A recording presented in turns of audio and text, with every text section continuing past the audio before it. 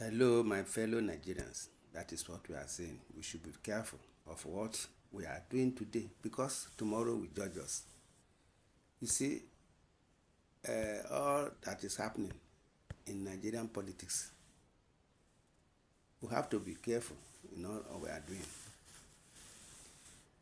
Ike Ekweremadu, a former deputy Senate president of Nigeria, currently serving a 10-year prison sentence in the United Kingdom for human trafficking, is embroiled in fresh legal challenges. The London Metropolitan Police have launched a new investigation against Ekweremadu, further complicating his legal woes. This development was revealed in a recent documentary by Jideowu, a renowned filmmaker and television host, titled Daniel vs. Ekweremadu.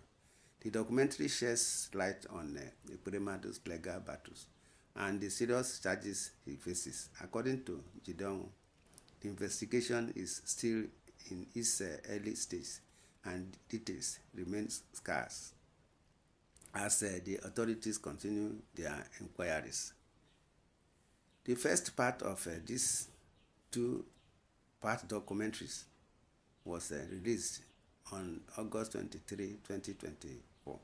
Written and directed by Jideowu, the documentary provides an in-depth look into the case, offering viewers exclusive insights into the intricate legal and personnel dimensions of the matter.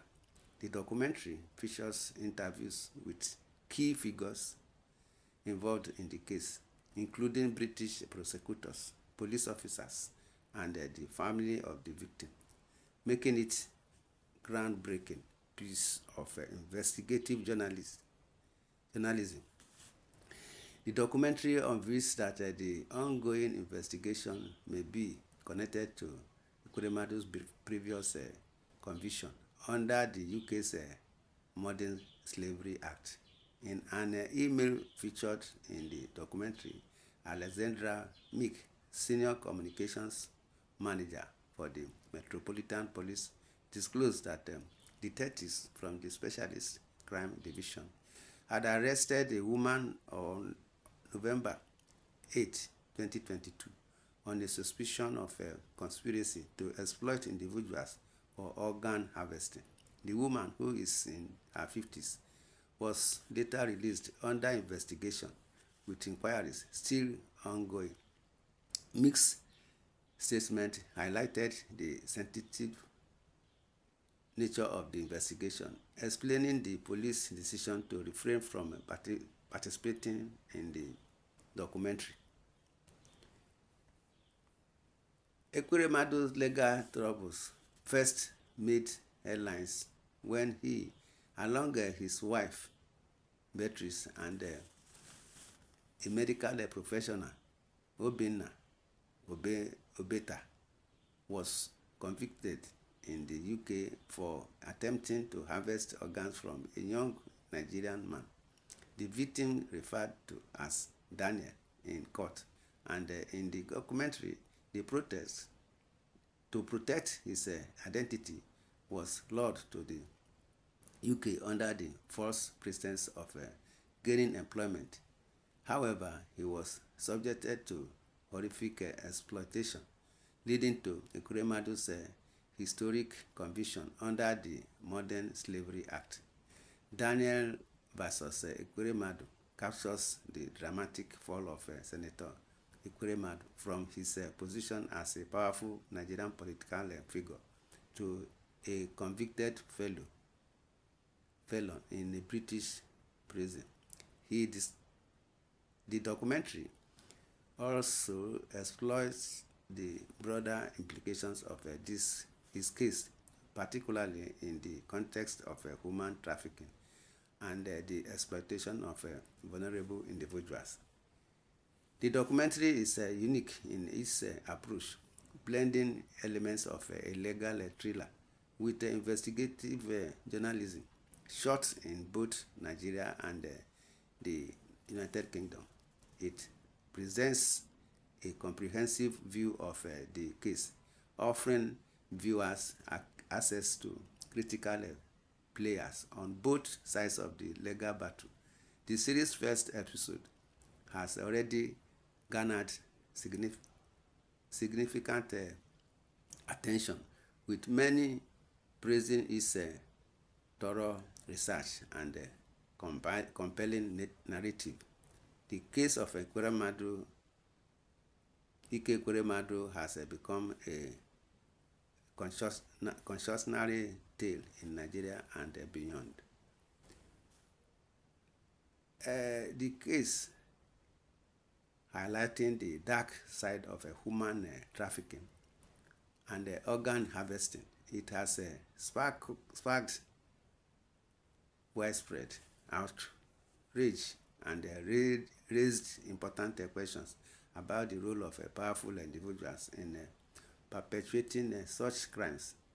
The documentary not only chronicles Ekweremadu's personal downfall, but also serves as a stark reminder of the ongoing fight against human trafficking.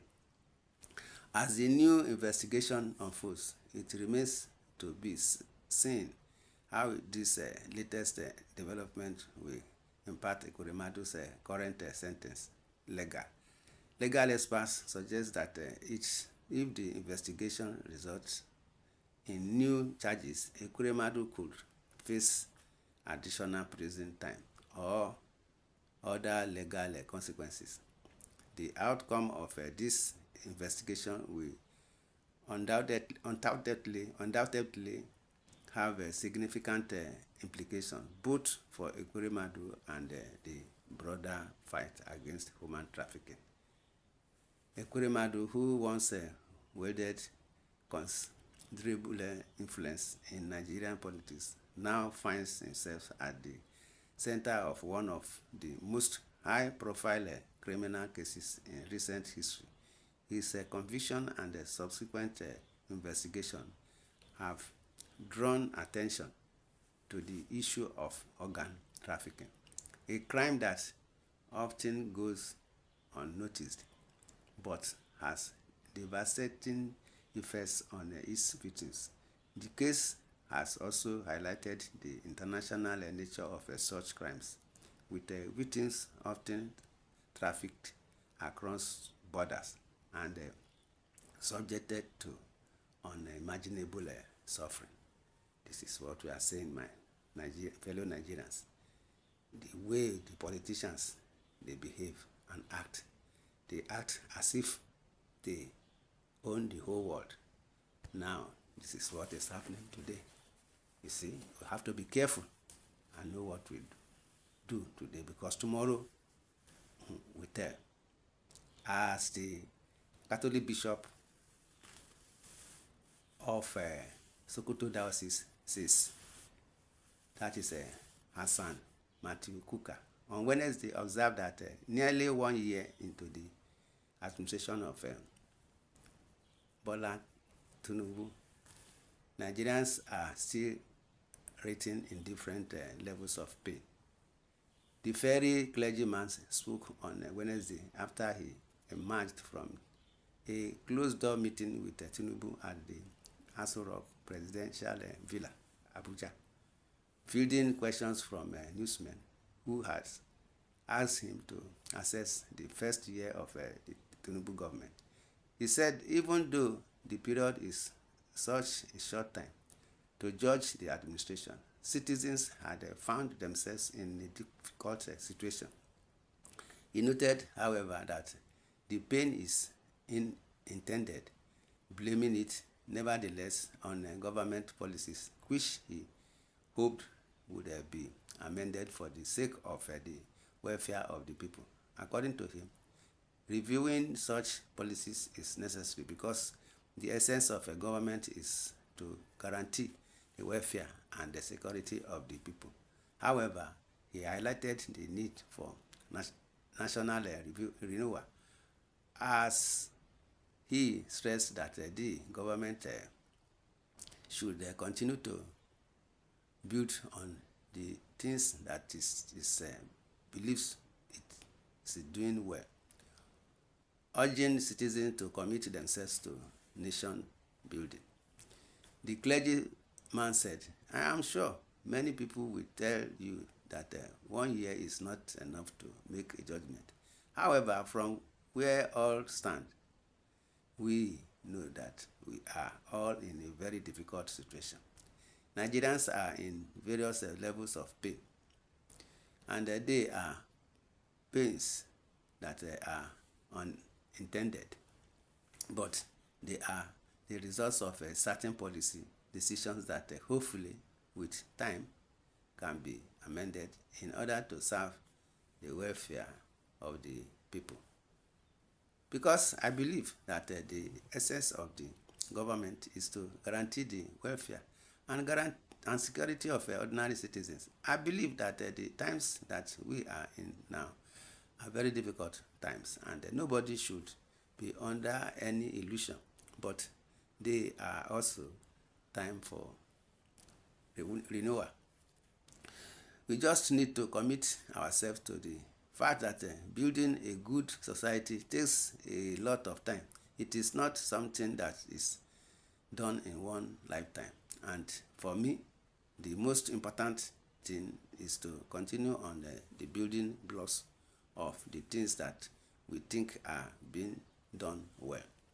My argument has always been that the government needs to very quickly improve the quality of communication so that the Nigerians can at least get a sense of how long it is going to be before food is ready.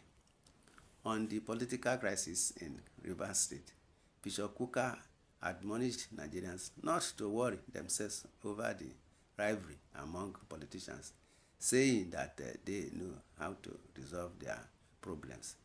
He hoped that the issues would be resolved sooner rather than later, as he noted that the state is very dear to his heart.